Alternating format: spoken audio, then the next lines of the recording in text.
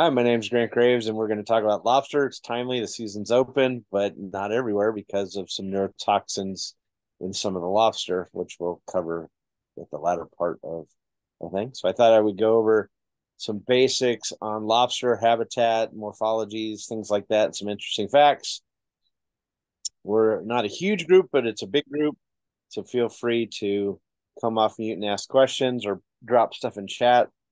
Barbara will be monitoring chat. It's a little hard when I'm sharing to do that, but we'll do our best and we'll stick around at the end. If you have any burning questions that you don't want to ask in front of the whole group, that's fine. But I'm wholly welcoming to any question. There are no dumb questions, only dumb answers provided by me. And hopefully most of those will be intelligible of some sort. Anyway, let me share the deck. There's mainly pictures. And we should be seeing spiny lobsters, penny letters, and domoic acid. Yes? Yes. Thank you. So now, if you see this, you're a lucky, lucky human because this is what we call a glory hole. That's a whole lot of lobster, and there's a lot of big ones in there. They are social critters, so you will run into this from occasion, and it kind of depends on how they travel, and they can travel quite distances. But we are here to talk about bugs, as we euphemistically call them, or the California spiny lobster. So they're definitely social. They hang out in groups. Often there's a dominant male and a whole lot of harems of females. And one of the things about the recreational and commercial take is, in some ways, for smaller males, it helps them because it removes some of the bigger males from the population. But the population dynamics change, and we'll talk about some of the history as we go along. They're slower growing than you're imagining, and they're much older than you think. I don't really take anything over 5 pounds anymore if and when I hunt because the bigger animals can brood a lot more eggs and sperm and are way, way more productive. Our fecundity, I have trouble with that word. Our ability to reproduce is is exponentially larger than some of the small ones. And we'll go over some of those specifics in a little bit. But a big 15-pound lobster that I used to take back in the 80s is probably as old as your grandparents. So I tend not to do that anymore.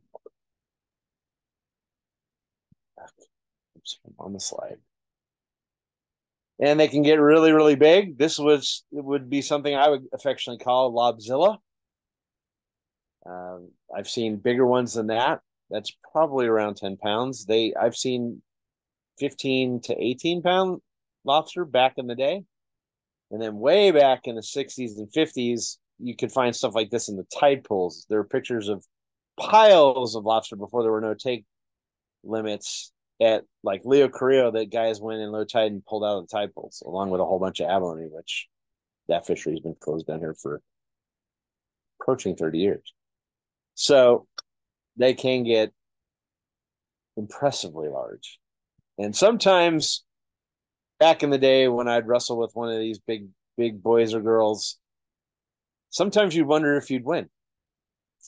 But the interesting thing is if you grab them and brought them to your chest, they'd wrap around your whole chest and tend to hang on. So once they kind of gave up the fight, they didn't fight much more. But again, we try to leave these go because they produce so well. So a little bit about the bits and pieces. So it's in a group. Lobster are part of a group called arthropods, the phylum, and those are the same as insects. And arthropod means armored leg, and they're an exoskeleton-based organism or animal. And that's why they're hard, because they have a shell. And that shell is made of a protein and calcium. And oftentimes this time of year, they tend to have molted or shed that skin. And that's the only way they can grow. But the cool piece about that is that it allows them to regenerate missing pieces as well. So that carapace or the outer coating will be soft underneath. They'll create a new one. They'll actually, and we'll look at some molds later. they'll actually come out between the fissure of the thorax, the carapace, and the tail, and swim out backwards. And they are soft-shelled lobster. So this time of year, generally, and sometimes other parts of the year, you might grab one and it feels soft. You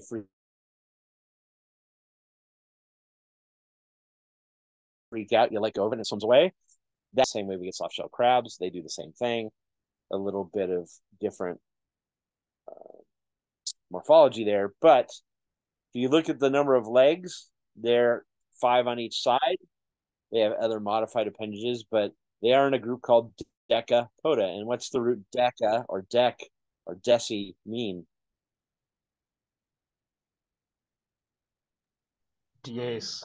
10 legs.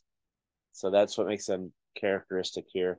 They're symmetrical down the middle. So you could fold both sides of the picture kind of over and they would line up. And then if you're into lobster, you'll notice that the big antenna are usually what they feel. They have all the little marks or little hairs. They can taste with that and feel with that.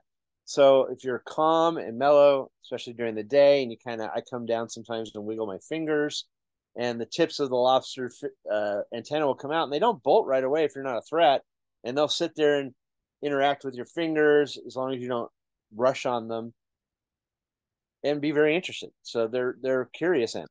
It's very interesting, actually. And then we have some attenuals, which are out in front and are more sensory. And we'll look at the underside where the mouth parts are. So we have the cephalothorax or the carapace, which is that middle section. We have the abdomen, or often known as the tail. And then the tail is a very interesting structure, which we'll look at. And when we flip it over, these items are what allow you to sex the lobster, and there are males and female lobster.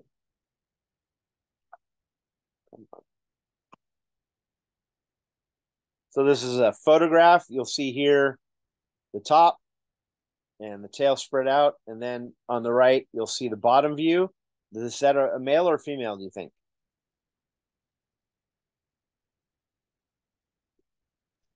Male. Female? It's male because these are called plepeds, and they're very small. The males have very small ones. And also at the base of the final legs, you'll see kind of where their sperm ducts are, and you can't really see it, but their hind legs have little adapted claws on them to help pass those packets to the female. So some of the parts, this is a good comparison of male and female. They're relative from the top, they look very, very similar. Females have a grooming claw, males have the genital pore.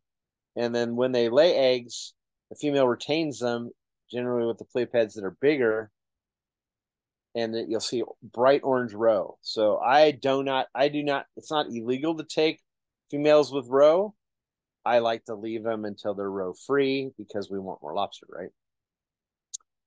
So these plepeds are in segments, in pairs, and they'll fan and nurture the eggs, and then their eggs will be attached in this area. And then slight differences in the widths of the tail and things like that. But the tail is very powerful. That's why all that meat's there, why we get to eat it. On the bigger lobster, the claws and the antenna are filled with a lot of meat, so don't throw that away.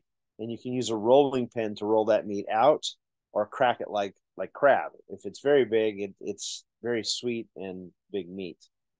So don't discard those. But we'll talk about what you want to eat these days if the acid levels are high. And then on the males, you oftentimes will see a bit of a gray patch kind of next to the genital pores. And they've kind of put their sperm packages out on their abdomen to have it readily accessible to transfer to a female. It's a little morphology of them. And then you can see a bit of the mouth parts in here. These are kind of modified antennae as well. These help feed things into what look like munching maxilla in there. And if you get a chance, it's very, very interesting to look at the mouth parts. But they're pretty voracious. I would never recommend having a lobster in a tank unless you want only lobster, because they will eat everything, and you got to feed them a lot to keep them from eating everything. So they're very fond of mussels and things like that, but they will eat almost anything. They're scavengers. So when I was in marine biology in high school, we catch some lobster and keep them around and then eat them at the end of the semester. And they denuded the tank. Like nothing lived in them. Even like sea fans, they would eventually eat if they didn't have food they wanted. So the interesting thing is when they molt, they create this new shell underneath. They'll begin to regenerate lost limbs from divers that munch them up a bit, and not grow the whole thing back, but gain each time they molt. So the older they are, the less they molt. So the more impacted they are by a loss of a limb. And it just takes a lot more energy for a 20-pound lobster or 10-pound lobster to regenerate all the stuff, where the teeny little, like brand new ones may molt every week. And legal lobster are probably molting a couple times a year, if not three. We'll talk about how old they are when they do that. So here's some images, not very high res. But you can see on the far right, we have Roe. And she has returned sperm patch here where she's collected a lot and she's holding it in reserve to fertilize eggs. And it's often not just one male. And then the males are a bit free and they have a bit of different morphology. And you can see she has a bit of a round spot around her base of her legs, and it's a diamond or a Star Trek, upside down Star Trek emblem for the males. So that's another interesting type difference. I recommend that you don't retain females in season that have the roe. Let them go. They're probably going to release very soon, and you can catch them at the end of the season. And hopefully we have a sustained lobster population. Does anybody remember what the bag limit was when we first had a bag limit for lobster? 10. 10. It was 10 per day. Then not fairly long ago now, they went to 7. And before they went to 7, we had good years and bad years. There was really kind of piecemeal. Since it's gone to 7, it's been pretty sustainable. Like if you hit the right spots, you can limit out relatively quickly. There tends to be population throughout the whole year. And then there's again the next year. So probably a good move. Seems to be working.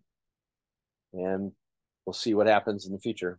But here's this is from California Fish and Game. These are various studies that talk about when male and female lobster hit sexual maturity and then when they're legal.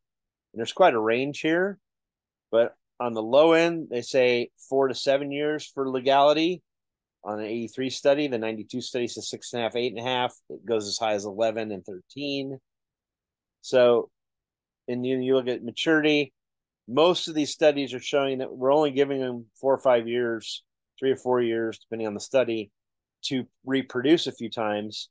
And remember, their numbers of reproduction when they're only a pound is much, much less than the 15-pounder, right? So this is pretty interesting. I tend to take like 2 to 4 pounds if I find them. I'll take some just legal because they're nice size for sharing and for cooking. But I leave the big ones because I forget what the estimates are, but thousands of times it's just legal. We'll talk more about that in a minute. Any questions about the age? So most people don't understand that when you're grabbing a legal lobster, they're probably 6 to 8 years old.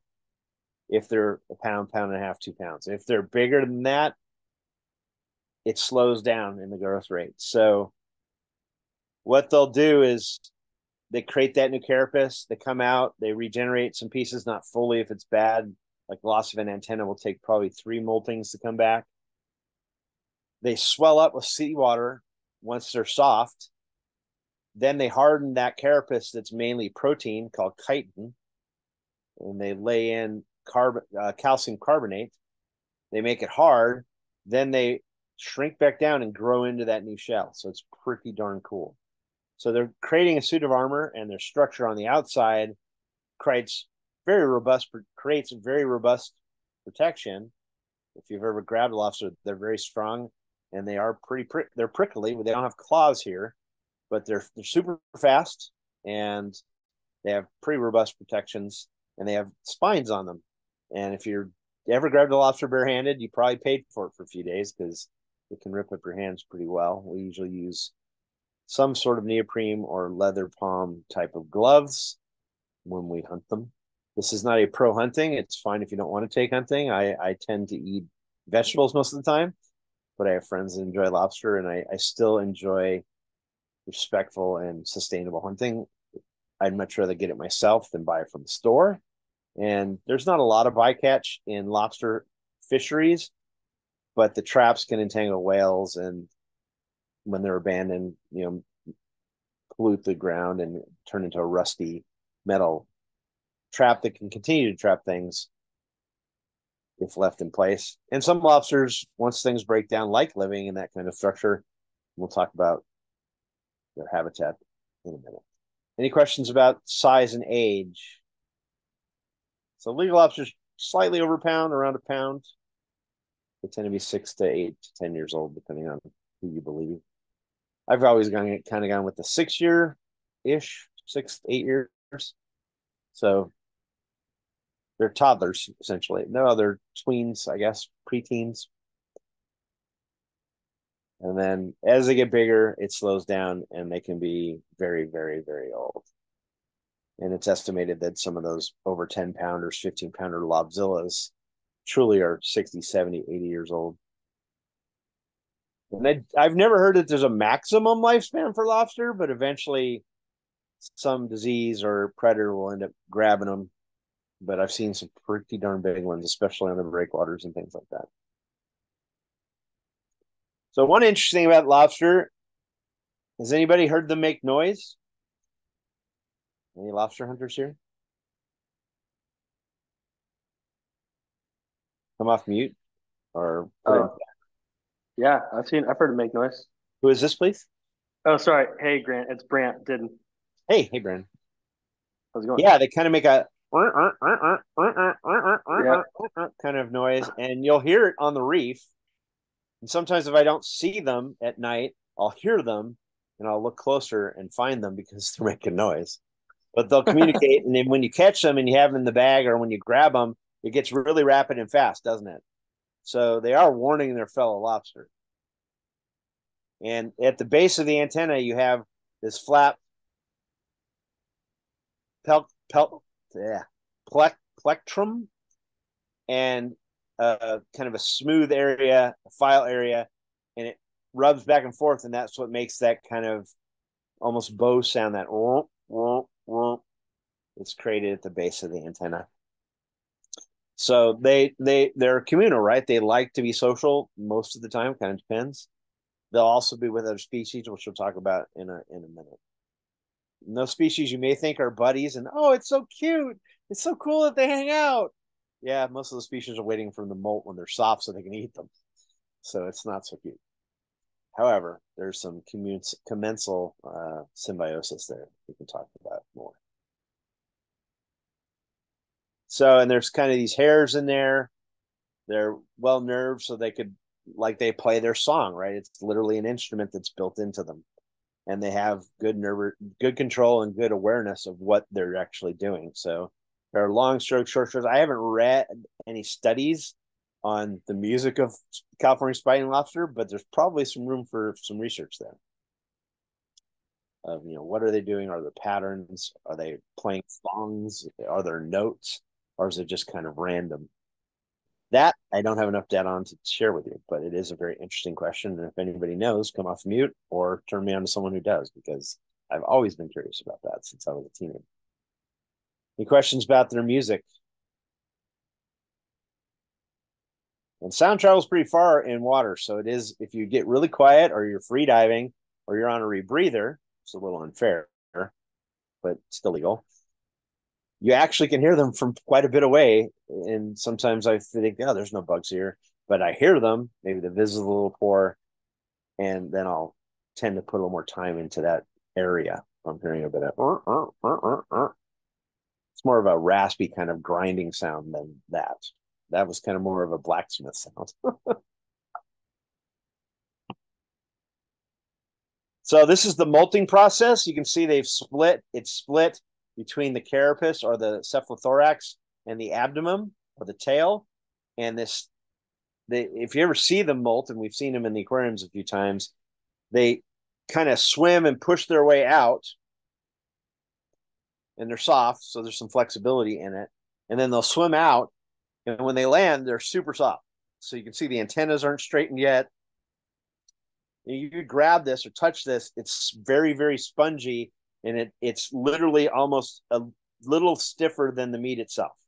So if you ever touch a raw lobster, this is what it almost feels like, except that it's got a little stiffer protein with that chitin shell on top of it. And when you lay in heavier protein and calcium carbonate, it can get very strong, as you know, if you've ever touched a non-molted, growing pre-molt lobster or picked up a molt. So oftentimes when it's a lot of these communities at certain ages will molt all at the same time, and you'll see all these quote unquote dead lobster. There's so many dead lobster. Oh no, it's not generally dead. So if you pick them up and it splits between the cephalothorax or the carapace and the abdomen or the tail, it's not dead. It's just the remains of the old suit that didn't fit anymore.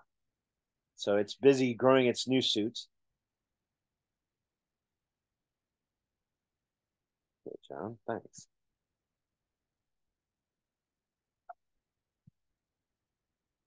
So some of the territory for the lobster that's around, it's mainly a Southern California below Point Conception type of thing. They do range all the way up to Monterey and then all the way down into Baja. And then the darker the color, the bigger the take is with the lobster in a commercial sense. So this is where data exists. And you can see they're very productive around most of the Channel Islands and in our area here. And then this area down here by PV is part of the closure, which we'll look at in a few minutes. Any questions about the range? So you will see them hang out. This is a bunch of very baby lobster and a larger lobster hang out with a moray eel. Moray eels don't see great, but they smell very well. And they're not buddies. This moray eel, the second this lobster molts, that moray eel will eat them. So it provides some, in the meantime, some mutual goings on and support of each other. But once that lobster molts, they tend to hide because they're very soft and they are very aware of their vulnerability and are generally not in the traditional spots you find the other lobster, because that's where predators expect them to be. So I find a lot in the eelgrass, the Phyllospadax, the surf grass that you see in the shallows when they're shallow this time of year. And they'll be, even during the day, hanging out in cracks and crevices around that surf grass, kind of trying to hide until they firm up a bit, and then they'll move back to their holes. And during the day, they're nocturnal animals, so they come out at night. Generally, as the sun goes down, they get more active. They come out, they eat. I like to dive later in the day if I'm hunting for them, because I find them a little slower once they've eaten something. So generally 10, 11, midnight, 1 o'clock, they're out kind of hanging around, but they're not as busy and as hyper. They're kind of a little food drunk, I guess. And they'll come out at night and scavenge almost anything, invertebrates, mussels, dead fish, things that have been killed or have died. They'll eat almost anything. And during the day, they go under the rocks into a hole like this. And generally, they really, really like a hole that has a front door and a back door. So if you're hunting today, it's a lot more work. The colors aren't as pretty because you're bringing your own light at night. However, they generally stay put in one spot. So I always look, if I find a nice hole with a couple bugs in it, I'll look for a back door, or way they like to come out, kind of block it with a stone, and then it's a pretty easy get. But if you miss them up front and you haven't blocked the back door, or it's a big glory hole that goes in multiple directions, once you lose them up front, they're probably long gone, because they're very quick and they'll go multiple yards away when they swim backwards. And they can jump forwards too. So often I'll go for the middle of the carapace, try to not breathe as heavy and shine my light away at night, and try to get close to the middle and grab for the middle. So a little bit about Domoic Acid. Here's the closure for recreational diving. It's down by Palos Verdes, kind of the Huntington Beach. These are the pink and the orange, pink and blue are no take and protected zones anyway. And then the orange is definitely closed. It's still currently closed. And then the green is kind of a warning area that you may be at risk of finding some heavy domoic acid. And this is right now the only place they've found that. We've asked Fish and Game if the test levels in Malibu, we want to know if it was close or not at all. And they really didn't tell us. And even in this area, the test, one lobster was over the threshold, which is 20 parts per million. It's mainly, we'll cover that in a second, but only one of the 6 sampled had it in it to a threshold that caused the closure. So the odds are, since it comes from plankton blooms, which we'll talk about more in a sec, we're not having more right now, and the water's cooling. Odds are we won't have more. So when it opens, it should likely stay open. And then the commercial one, they've pretty much closed all of it just out of safety. So right now, no lobster take for commercial or for recreational down around PV down to Huntington Beach. Any questions about the closure itself?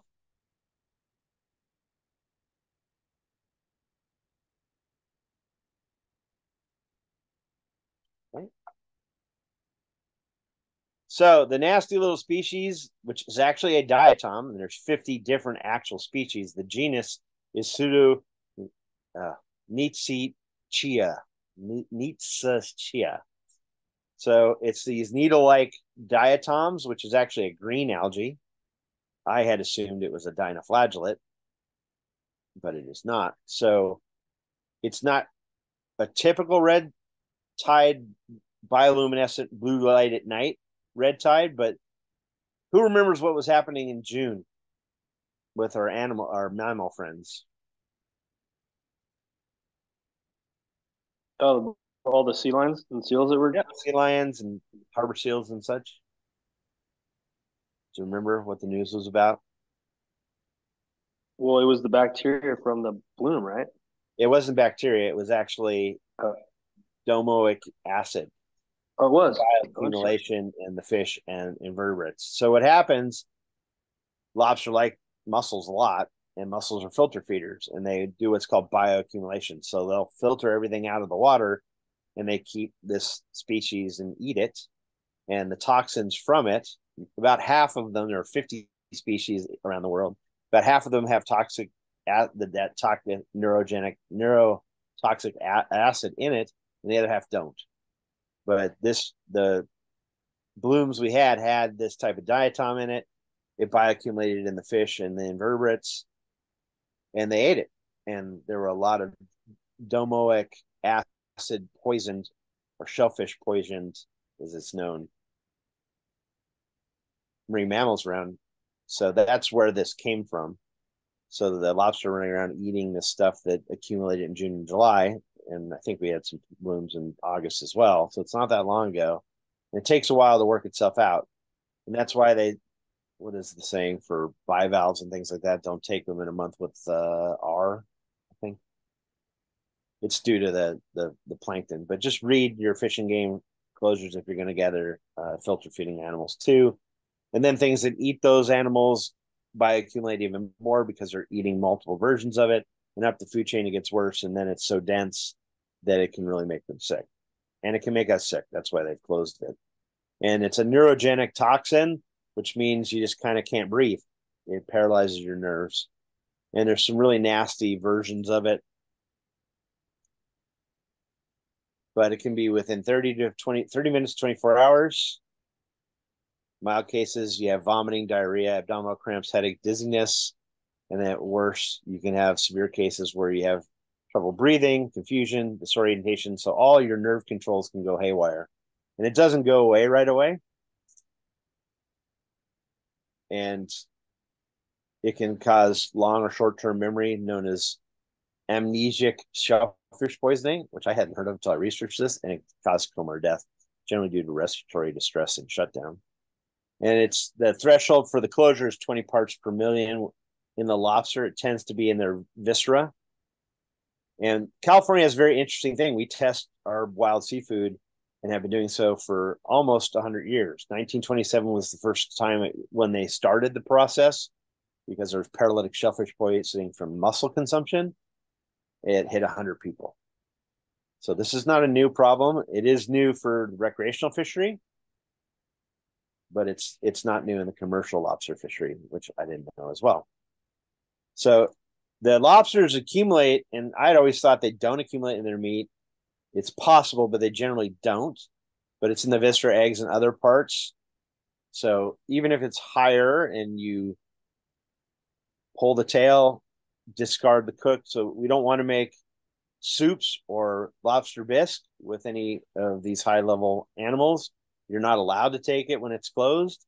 But if it's, say, in the warning zone or you're worried about it in Malibu, just cook the tail. Don't use the carapace to make bisque, and stick to the meat itself. I still haven't gotten a level for what's going on in Malibu, but we can assume it's definitely below threshold, and it's probably much lower, but no one's talking about it. And if we get data, we can update that in an email, I imagine. So they test every week, and on September 25th, one of the 6 sample lobsters was above threshold. So it will probably open, but it may take a while for the levels to reduce. And also a bit of randomness to the sampling, right? So when I asked kind of what's the origin story for the recreational take, the response from Fish and Game was there's never been a recreational lobster fishery delay due to Domoic acid previously. There have been commercial fishery closures and delays in the past, and the last was in the Channel Islands 5 or 6 years ago. And it's unclear exactly why this year's different, but he brings up the marine mammal stuff in the summer with the dolphin sickness in dolphins and sea lions. So we did have some large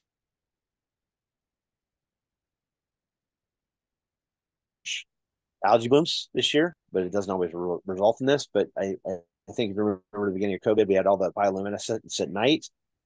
And that summer we had sick sea lions and dolphins as well, not as publicized, but that's a good indicator. So if summer you have big, heavy sickness and not starvation-based issues with juvenile sea lions, but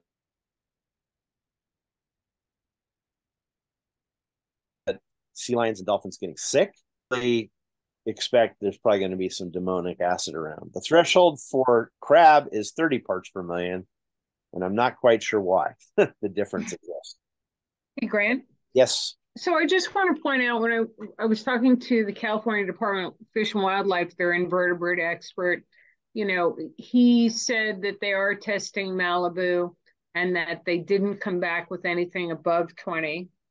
Okay. Right, but we don't know how close to 20 it is the issue. So I'm trying to figure out what numbers they're seeing. No, and we're still trying to get some data points on that. But one thing I would like to point out is, they were getting reports of really sick sea lions and seals up in Santa Barbara, right? When this was all happening.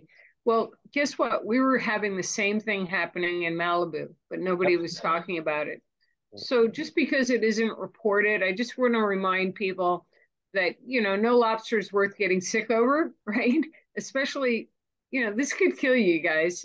It's an interesting thing that's happening, but it's not worth taking a risk right now. And the good news is I don't want to fear. We're recording this. I want to be very clear. I don't want to fearmonger. No, I'm not fear mongering. Okay, lobster off from Malibu are legal and safe to take. Yeah. No mistaking. From what we know right now, that's true, right? But for me personally, this is just my opinion. The good news is that once it's been cleared, this clears it out of its body. It's not like that there's an ongoing issue, right? It's not like lead or mercury that sticks around forever. Correct. So if you're going to hunt, you got to carry a gauge with you. You got to have your license readily available. It doesn't have to be in a Ziploc on you. And you have to have a caliper gauge. Anybody know the distance the caliper gauge is? 3¼ inches. And you go between the horns, and it should not include the margin of the carapace or the cephalothorax. This one is quite legal, probably a year or two, probably 2 years over legal for that much extra.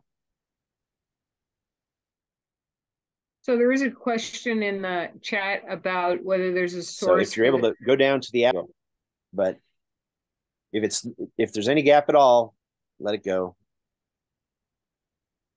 And our bag limit is 7 per day. You can get multi-day permits of 2 to 3 days, but you have to apply for them ahead of time. If you're on a boat, ask, because they have to apply for it. And then you can, they believe there's up to a 3-day continuous limit of 21. And in theory, you're not even supposed to possess over those limits in your freezer. So be aware of that. We used to do Pepperdine classes and Pepperdine parties, and we cook a bunch of lobster for 30 or 40 kids. And what I was doing was not within the regulations, actually. Same for abalone if they reopen up north, by the way. So I thought, I'll go up and do 3 or 4 days and bring them home. Well, if I get caught with that in my thermos, that's illegal. So thank you very much. Happy to answer questions. Do we have any chat questions, Barbara?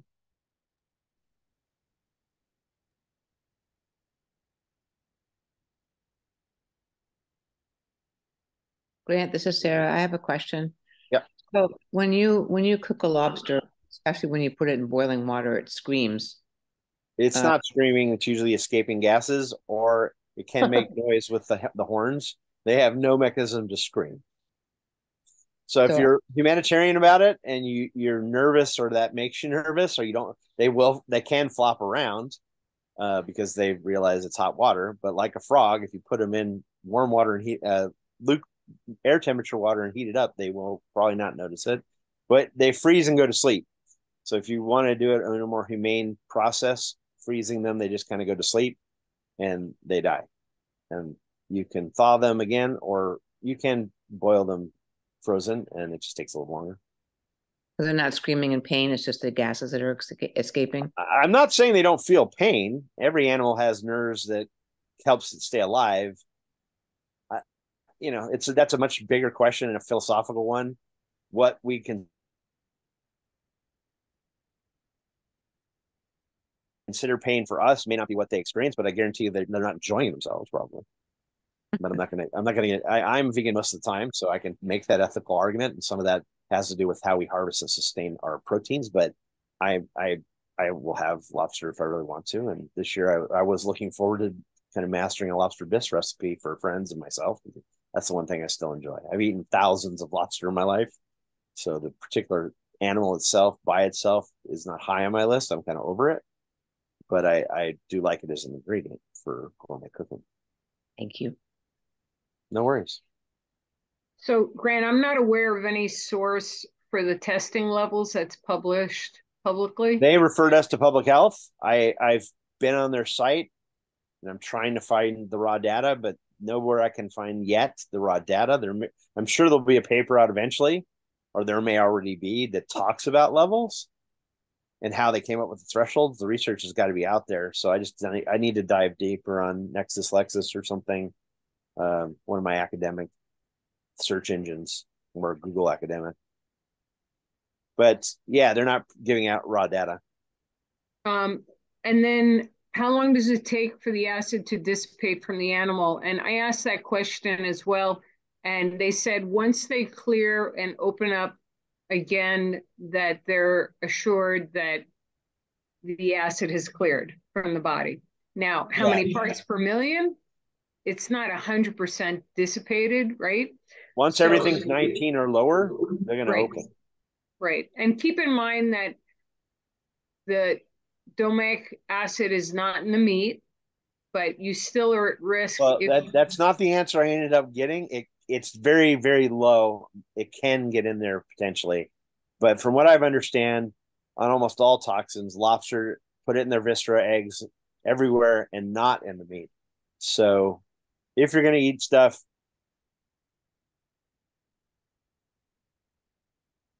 eat the meat, don't eat the rest of it.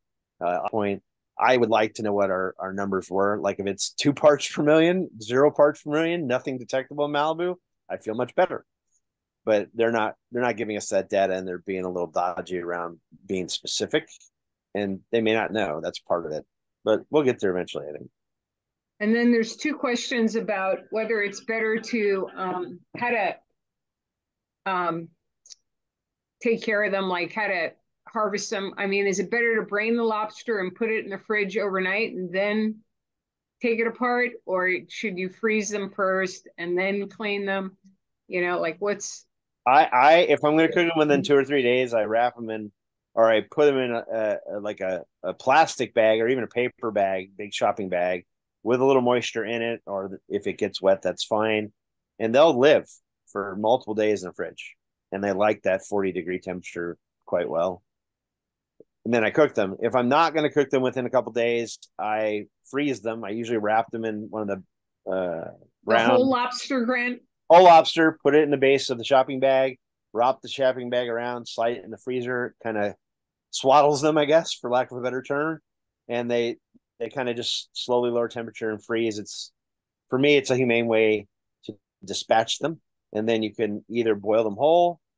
The nice thing about freezing them whole rather than just the tail is it's kind of its own freezer bag. So if you didn't knock off any limbs and it's still fully intact, they're going to freeze beautifully. And I've froze for months and months and months just in its own shell as a whole lobster, and they cook beautifully. Now, if you pull the tail off, I would probably either, the best way is to immerse it in water and have a block of ice around it, because then no oxygen gets to it and you'll avoid freezer burn. You can vacuum pack it, which will avoid freezer burn. But if you just put it in and you don't seal it as a tail, it will freezer burn and oxidize the meat and wear out pretty quickly. So I wouldn't freeze them probably more than a month or two if they're not intact. And then I often will boil, but I cut in half and barbecue. The meat's better on a kind of even heat, low and slow. So the best way is probably to sous vide them, which is a hot water bath at a constant temperature, and it brings it up to whatever temperature you want.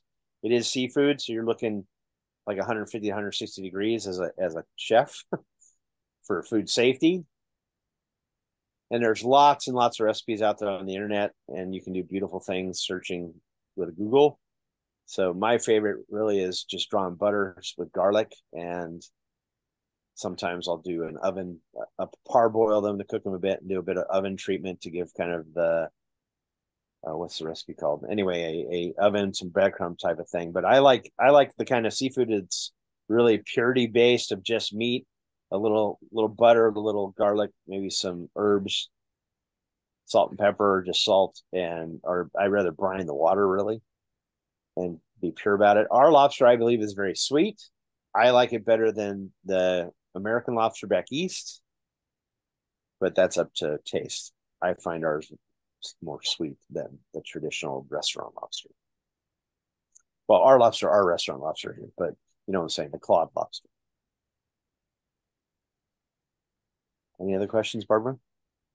Not that I see. Just come on off mute if you guys want to ask something. Totally cool. So I have a question. I know the eel can eat them when they're molting, but like, are there anything else that eats a lot besides us? Oh yeah, they're sharks that don't have teeth. Well, they have teeth, but they're like knuckles. And the leopard and the big one is the horn shark. Loves to eat smaller lobster. They're not huge sharks. Leopard sharks can eat quite a big lobster, but probably the biggest predator of them, besides mammals, is sheephead, which is the red, black, and white fish. They're all pink when they're, well, it's a fascinating, we could do a whole talk just on sheephead, but sheephead's a wrasse. They all start as females. They have a dominant female that turns to a male when the male goes missing. So they're hermaphroditic. They can change from female to male. They don't change back. And when they go to the male, they get a hump. They have a distinct white stripe and kind of black head. And the females tend to be all pink. But the big sheephead can get very, very big. Male sheephead can get quite large. And they have these big teeth on them. And they'll go in and chomp up. They can bite right through abalone shells, lobster carapaces. They generally eat invertebrates. It's what makes them, they're like puppy dogs, so I don't really shoot them, but newer hunters tend to take them, and they barbecue quite well, and they make good fish soup because they eat lobster, right? So they're kind of shellfish tinged or treated or grown lobster. Fish. So the meat's pretty nice, but wrasse in general are just kind of neat and nice, and I don't like shooting them.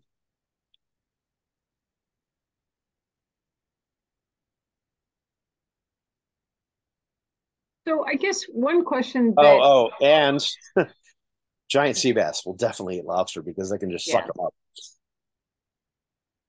That's true. The most frequent question we're asked about lobster: where do we go? Well, they can move like a mile a day, right? At least easily half a mile a day. So that's really tough. In Malibu, this is not everywhere in Southern California, but in Malibu, in the early part of the season, they tend to be extremely shallow. Has anybody been out for them yet? Where'd you go? 5 feet of water in the surf grass?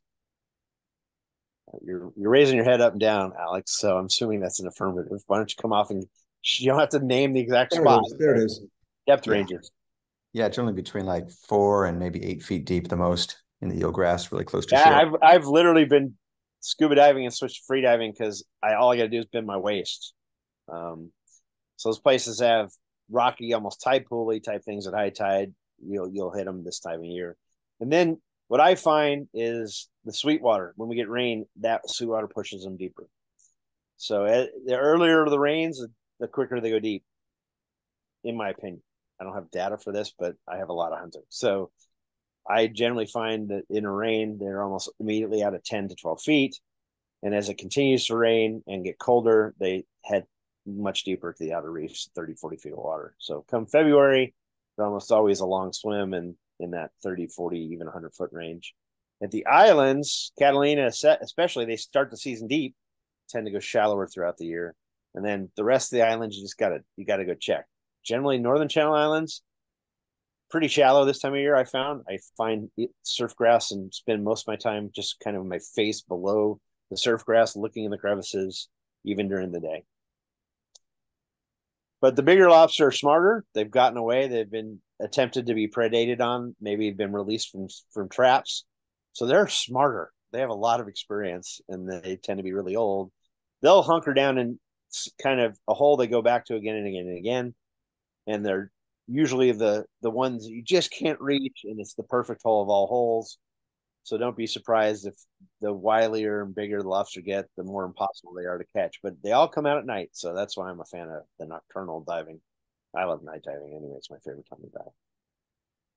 Hey, Grant, we got a couple questions in the chat. One is, any tips on shark safety when diving with lobsters during the night? Don't worry about it.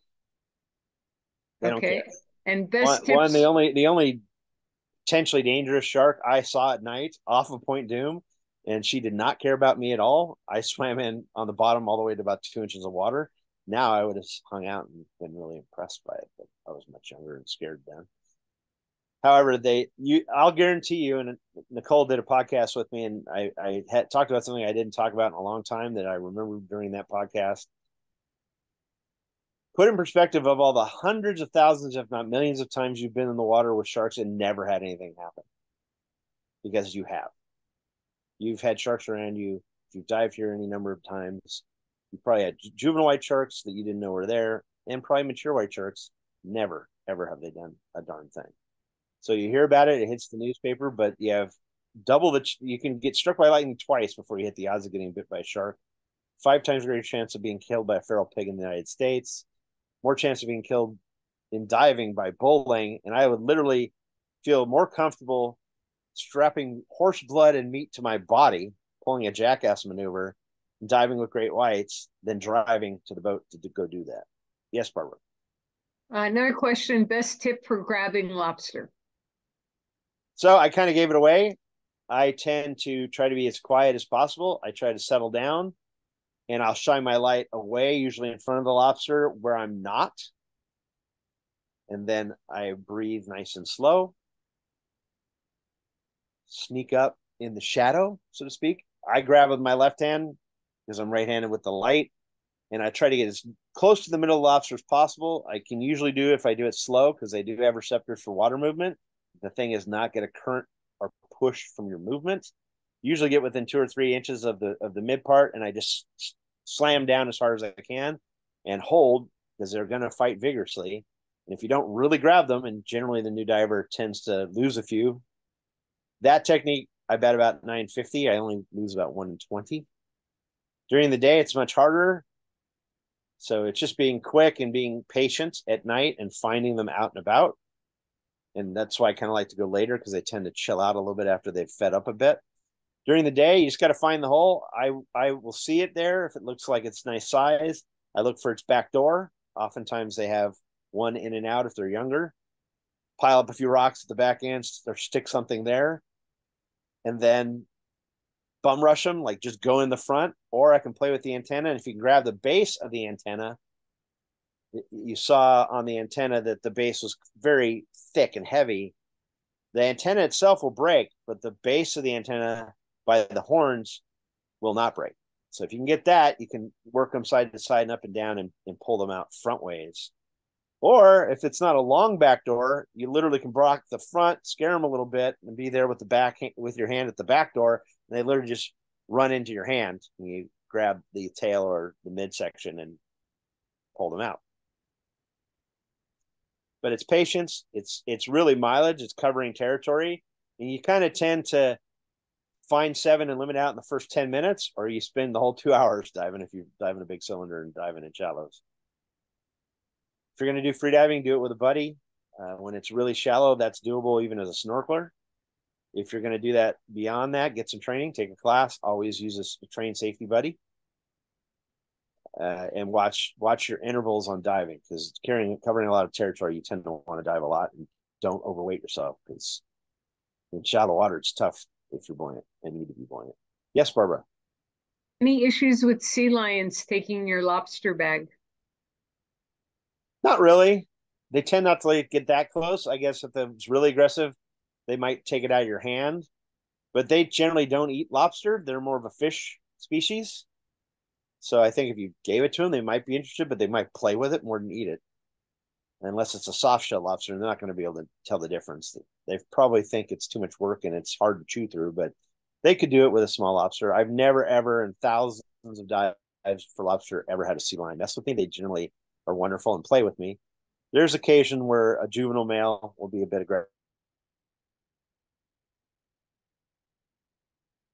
aggressive, and that's more just about posture dominance. Yes, Barbara.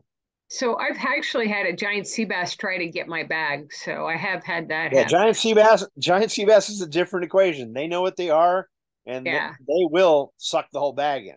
So Yeah, they if like they're around, kind of like approached careful. me, and it was like either I give them one or they were going to take my bag.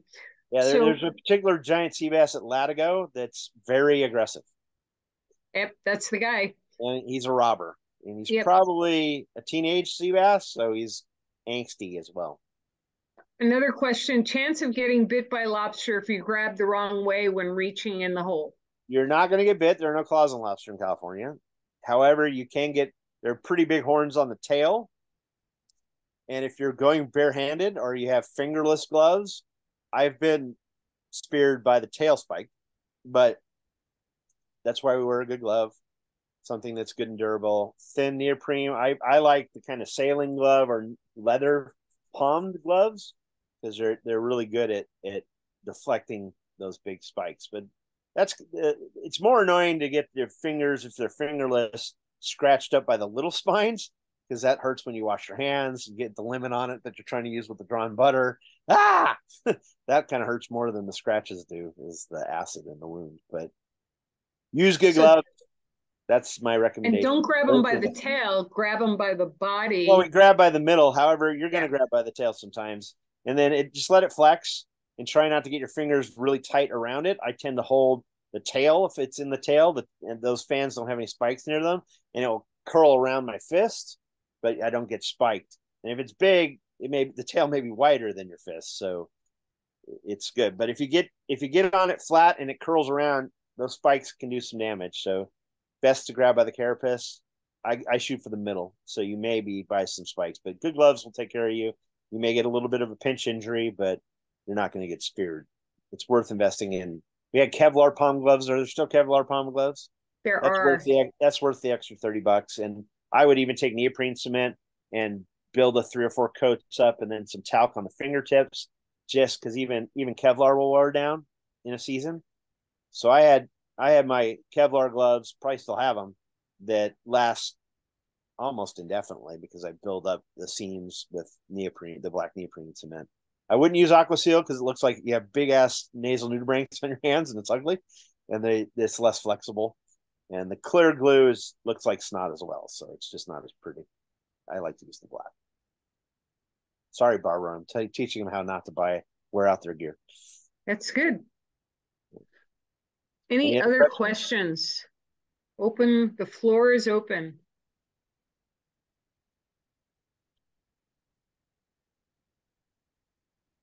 Well, we'll give you back your evening, and we can cut the recording, I think, and we'll stick around a little bit more. So if you want to ask something without the people here, you can stick around, or we'll say goodnight.